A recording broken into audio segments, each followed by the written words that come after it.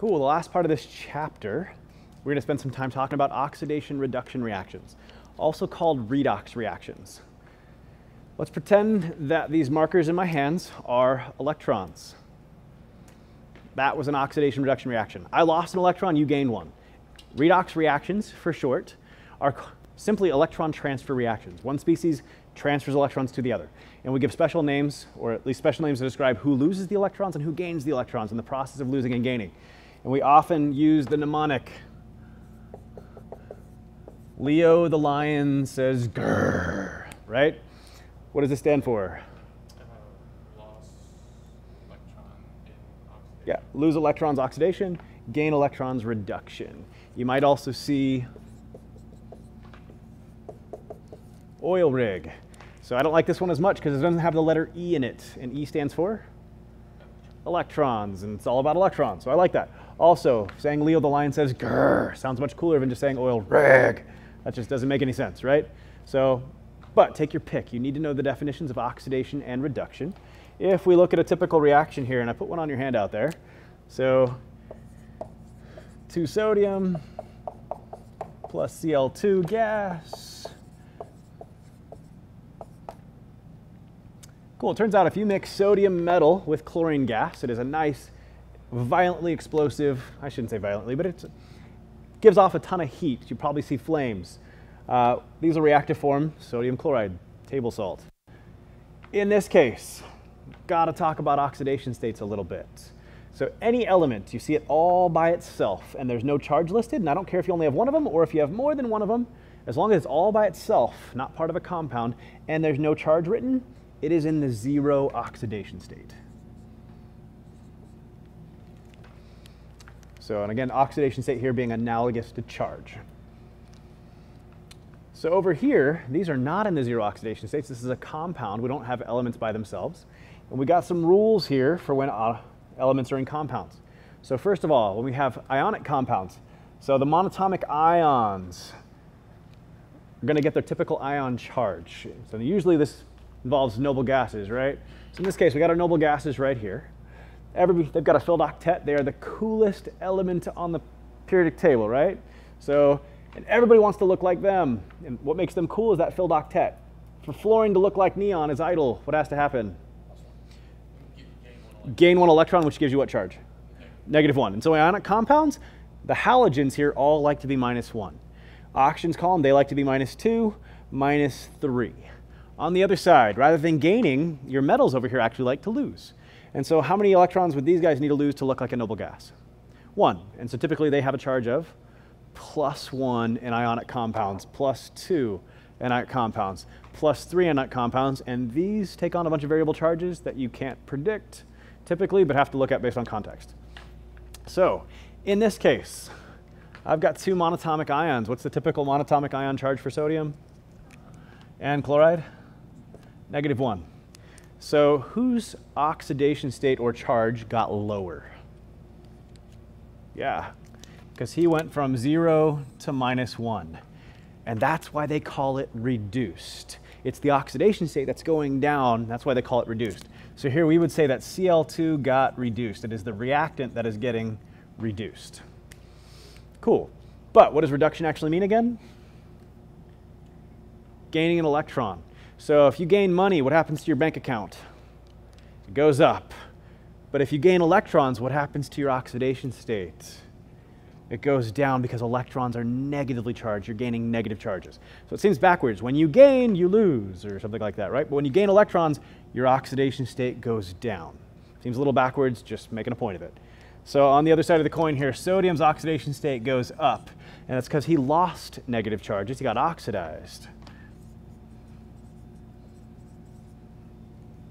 instead. Sweet, some other rules you gotta know. So if I have something like water here, it's not ionic, it's now a molecular compound. So with molecular compounds, I gave you some rules there. Oxygen is usually -2, unless you have a peroxide where you have O2, but not just O2, it's O2 with either hydrogen or a group 1 metal. Because if I have something like CO2, that's not a peroxide. Gotta be hydrogen or a group 1 metal. Cool, and in this case, so oxygen in either one of these cases Here it's -2, but in the exception here for a peroxide, it's -1. And typically, the other element just balances everything else out. The last element you assign balances the rest out. So in this case, what did hydrogen have to be? Oxidation states are always defined per atom. So good, so +1, even though there's 2 of them. Awesome. And then what about right here? Hydrogen peroxide, also +1. Great. Cool. So put some other ones on there. Hydrogen's usually +1. The only exception is when hydrogen is bonded to a metal only. When you see hydrogen with only a metal, it's not common, but we call this a hydride. So, but in this case, we got a monatomic ion right there in sodium and an ionic compound, metal, non-metal. What's sodium as a monatomic ion? +1. What would hydrogen have to be to balance in this case? -1. So very rare to see these, but on the odd chance you do, when hydrogen's only with a metal, that's when hydrogen's not +1, but -1 instead. Cool. Fluorine is always -1 in a molecular compound, and your halogens are usually -1 unless they happen to be bonded to oxygen. For example, say we got this case. Chlorine's usually -1, but not here. He's bonded to oxygen. So in this case, who do I assign first? So actually, I'll assign the O first. Next semester, I'll show you how to assign the H first. But in this case, oxygen, not a peroxide, so it gets his normal -2. And hydrogen, not bonded to only a metal, so it gets his normal +1. And chlorine's going to be left balancing the rest out.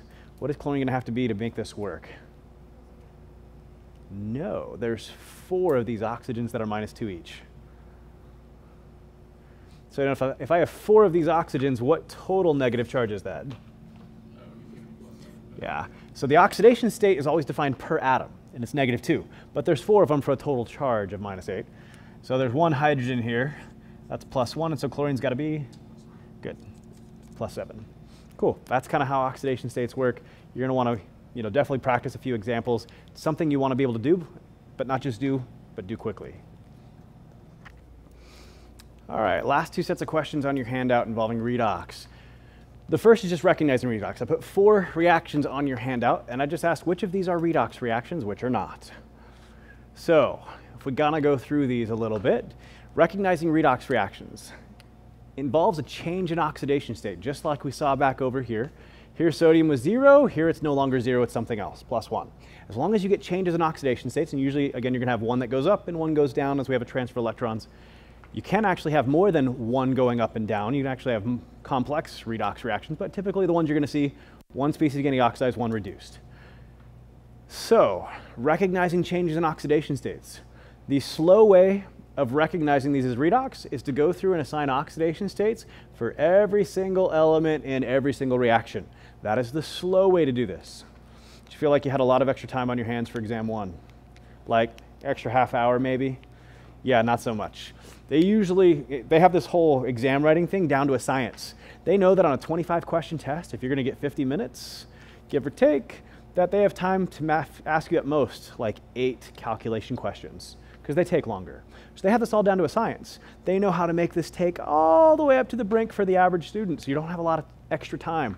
So, recognizing redox. First thing to look for, find something in the 0 oxidation state. An element all by itself with no charge. In the first reaction, do we have any elements all by themselves with no charge? Yeah, right here and right here. Are they still in the 0 oxidation states over here? No, what oxidation states are they in? I don't care. I just know they're not 0. If they're 0 over here and they're not 0 over here, they changed. That is a redox reaction. Could it also be in a decomp that can happen too, like if it's the opposite? So what, not decomposition this way it would be, but this way it would be combination. Cool. No, I mean, like, would a decomposition reaction still be a oxidation reduction? Would a decomposition reaction be an oxidation reduction? Not necessarily. Oh, not So not necessarily. So, like, if you had that, yes.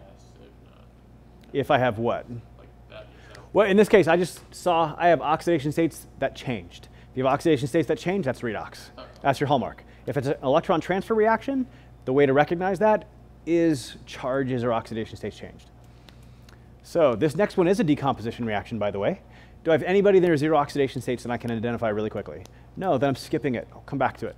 In the next one, do I have anybody near zero oxidation states? Nope, so I'll skip it. In the last one, do I have anybody near zero oxidation states? Yeah.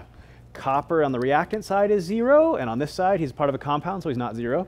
Silver on the product side is 0, and on this side, he's part of a compound, so he's not 0. That's redox. Okay, so we saved some time here. 2 out of the 4 were very simple to identify as redox. Now we got to go back over these other 2. This third one, do you recognize what kind of reaction this is? The third one. The second one's definitely decomposition, but the third one. So combustion's reactions with oxygen, it's not that. Yes, double displacement or double replacement, metathesis exchange, whatever you want to call it. Double displacement reactions are not redox reactions. You will find silver's +1, he's +1. Nitrogen here is +5, he's still +5, being part of nitrate still. +1, -1, +1, -1, nobody changes. So double displacement reactions are never redox reactions. So that's a no. Okay. So now we know, find your zero oxidation states. So, and if it's 0 on one side, not 0 on the other, easy way to identify something changed. But not all redox reactions have something in the zero oxidation state. We just got lucky here. Some of them, you might end up having to go through and assign all the oxidation states, and you're just stuck. And in fact, I'm going to recommend we do that here to see if this is redox or not. So let's just start assigning oxidation states. Calcium. Calcium is a monatomic ion, part of an ionic compound, and being a group 2 metal is +2. What about on this side? Still +2, monatomic ion in an ionic compound. Great, okay, nothing changing yet. So what about, let's go oxygen next. Oxygen's part of a polyatomic ion here. He's bonded to a non-metal, technically. So normal -2 oxidation state. Wants to gain 2 electrons to look like his hero, a noble gas. -2 here as well, -2 here as well. No change there. What about carbon right here? How many of these -2 oxygens do I have? Well, I need a total of +6 to balance out the -6 here, but I've already got +2 here, so I need another +4 right there. And on this side, I've got 2 of these -2 oxygens right here, so carbon's got to be +4 as well. Did anybody change oxidation states? Nope, then this is not a redox reaction. There was no simple way around this. We can't just say a general rule, oh, all decompositions are not redox. It's not true. There's no rule for that. So in this case, I just had to assign oxidation states. None of them changed. It's not a redox reaction. So last question here, single replacement reactions. In fact, this last one we did for the redox is a single replacement reaction, and single replacement reactions are a type of redox reaction. So single replacement reactions, just because you can write them doesn't mean they happen. So and for reactions that happen, we say they are spontaneous. That is the buzzword. For something that actually happens, we say it's spontaneous. Is it spontaneous for leaves to pick themselves up off the ground in the fall and attach themselves to a tree? Is that spontaneous? It is. Leaves just pick up themselves, fly off the ground and attach to a tree. That's what they do in the fall. I've never seen leaves do that before, but okay. So it is non-spontaneous. Now the opposite though, leaves falling off a tree in the fall, that is spontaneous. That's why they call it the fall, because the leaves are falling, right? So cool, things that actually happen are spontaneous. So in this case, I can write these reactions all day long. It doesn't mean they actually happen. So I can write on the board that Chad is the most handsome man in the world, and that does not make it true. So at all. So here's the deal. We have what's called an activity series. It's on your handout there. So that activity series tells you the most active metals at the top of the list, and they get less active as you go down. We'll talk about what that means in a second. The way this works, I like to think of this first, take it out of the context of chemistry. So here copper is all alone, thinks nitrate's really good looking, but nitrate's with zinc. Copper's like, I'm better looking than zinc. I'm going to steal nitrate away from zinc. And copper and nitrate end up together, and now zinc ends up all alone. Cool, now here's the deal. The only way this works is if copper is better looking than zinc. The only way copper can replace zinc in this compound is if copper's better looking. The better looking metals are towards the top of the list. Is copper better looking than zinc? No. Nope, zinc's higher on the list. So this reaction is not spontaneous. Does it happen? Nope, doesn't happen. The reverse reaction happens, but the forward one does not. Same thing with the leaves. They fall off the tree, they don't pick themselves off the ground and reattach to a tree. Cool, if we look at the next one here, who is replacing whom? Mg is replacing the two H's. Yeah, Mg is replacing H. Is Mg better looking than H on the list? Yes. Yeah, Mg is higher on the list than H, so this reaction is spontaneous. This one actually does happen. What is the definition of spontaneous? Something that happens. What is the rules of H? Because that's the only non-metal on the activity series. No special rule, it's just part of the activity series. Don't treat it any separately or any differently. Oh, okay. Same thing. So to replace another species, you got to be higher on the list. That's the way it works. Now, one thing you should realize about this. So what's the oxidation state for copper here? And magnesium, they're 0, but what are they on the other side?